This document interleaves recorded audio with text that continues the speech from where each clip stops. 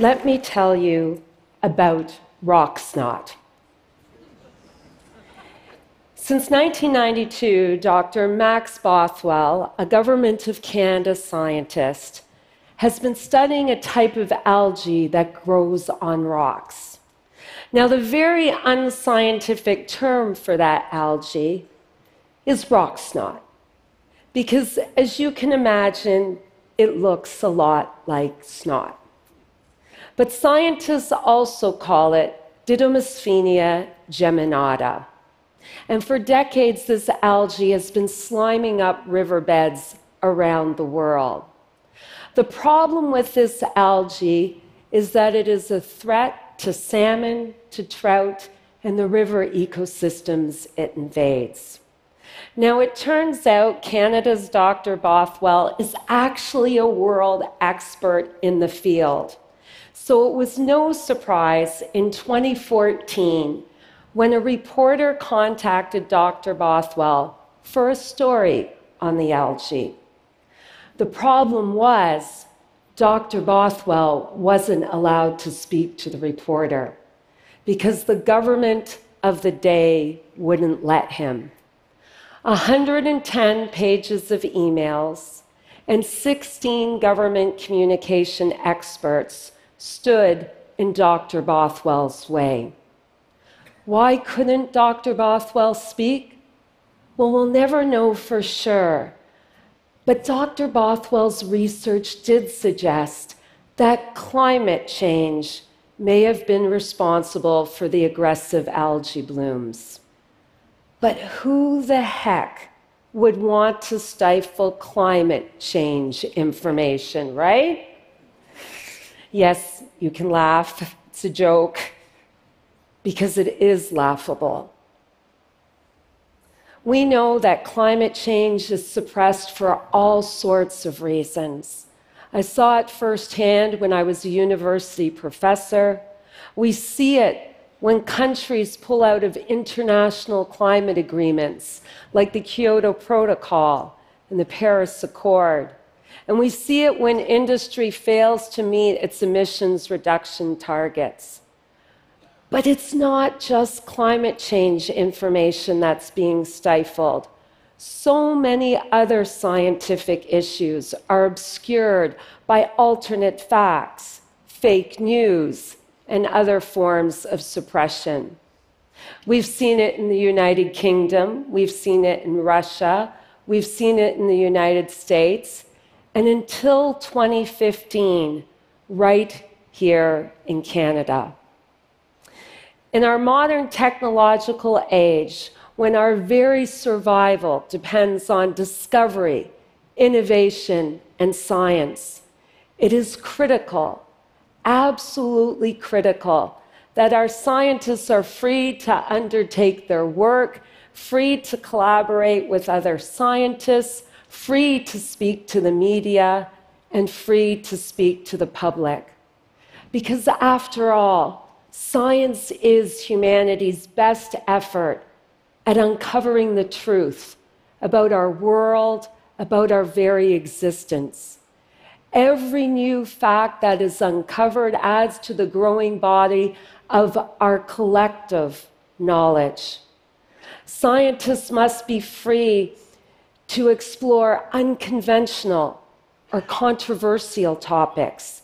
They must be free to challenge the thinking of the day, and they must be free to present uncomfortable or inconvenient truths. Because that's how scientists push boundaries. And pushing boundaries is, after all, what science is all about. And here's another point. Scientists must be free to fail. Because even a failed hypothesis teaches us something. And the best way I can explain that is through one of my own adventures. But first, I've got to take you back in time. It's the early 1900s, and Claire and Vera are roommates in southern Ontario. One evening during the height of the Spanish flu pandemic, the two attend a lecture together. At the end of the evening, they head for home and for bed. In the morning, Claire calls up to Vera and says she's going out to breakfast. When she returns a short while later, Vera wasn't up.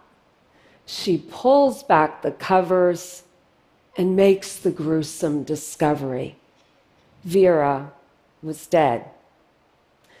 When it comes to Spanish flu, those stories are common of lightning speed deaths. Well, I was a professor in my mid-20s when I first heard those shocking facts. And the scientist in me wanted to know why and how. My curiosity would lead me to a frozen land and to lead an expedition to uncover the cause of the 1918 Spanish flu. I wanted to test our current drugs against one of history's deadliest diseases. I hoped we could make a flu vaccine that would be effective against the virus and mutation of it, should it ever return.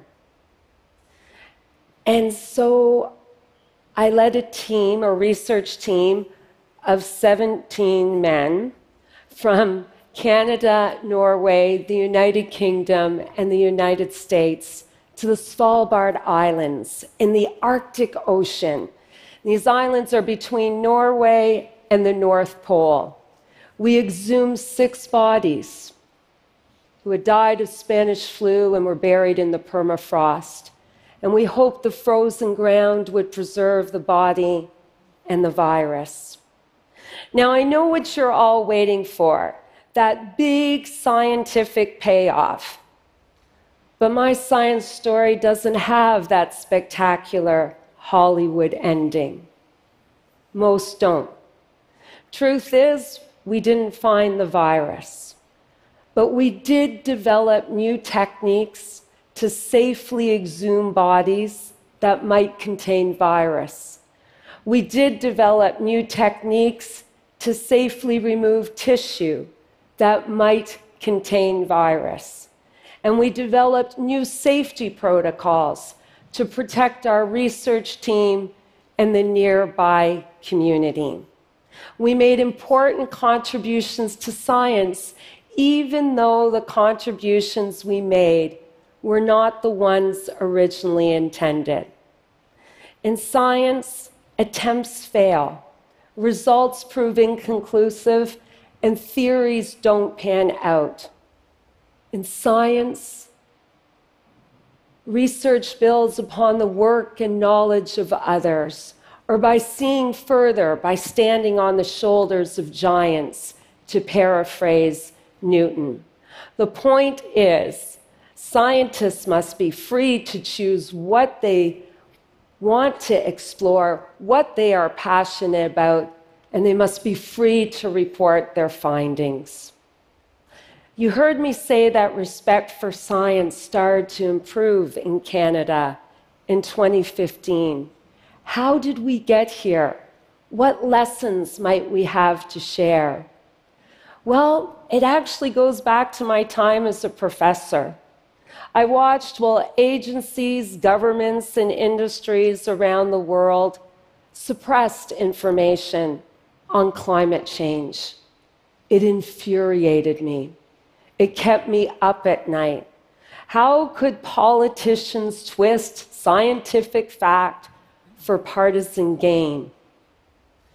So I did what anyone appalled by politics would do. I ran for office, and I won.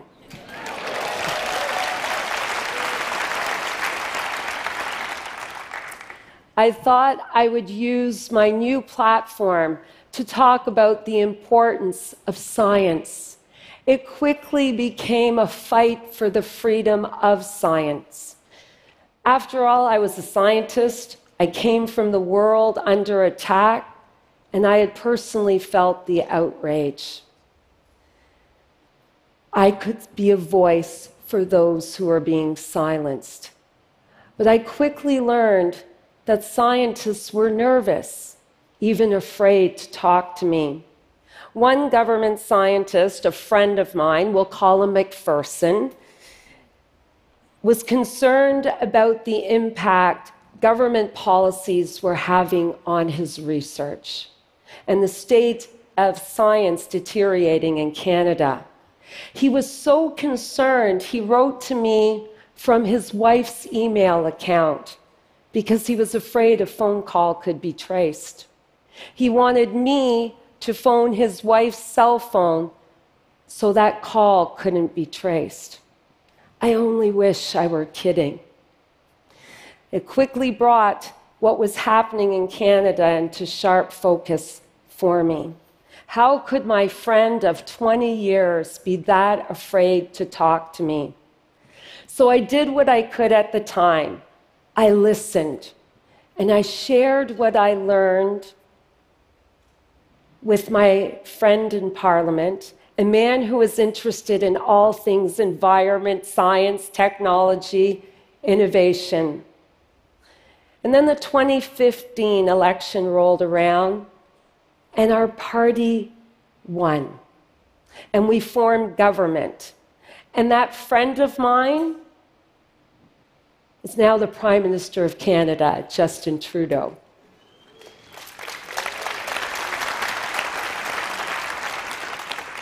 And he asked if I would serve as his Minister of Science. Together with the rest of the government, we are working hard to restore science to its rightful place.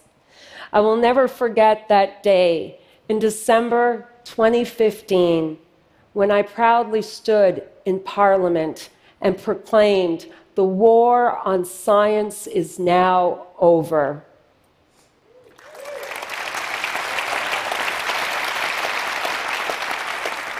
And I've worked hard to back up those words with actions.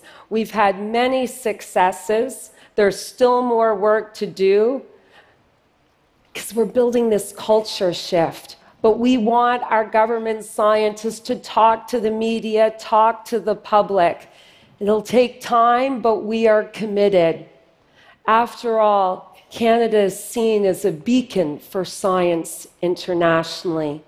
And we want to send a message that you do not mess with something so fundamental, so precious as science.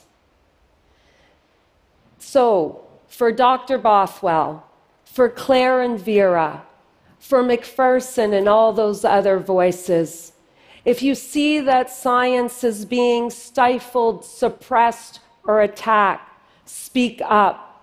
If you see that scientists are being silenced, speak up. We must hold our leaders to account, whether that is by exercising our right to vote, whether it is by penning an op-ed in a newspaper, or by starting a conversation on social media. It is our collective voice that will ensure the freedom of science. And after all, science is for everyone, and it will lead to a better, brighter, bolder future for us all. Thank you.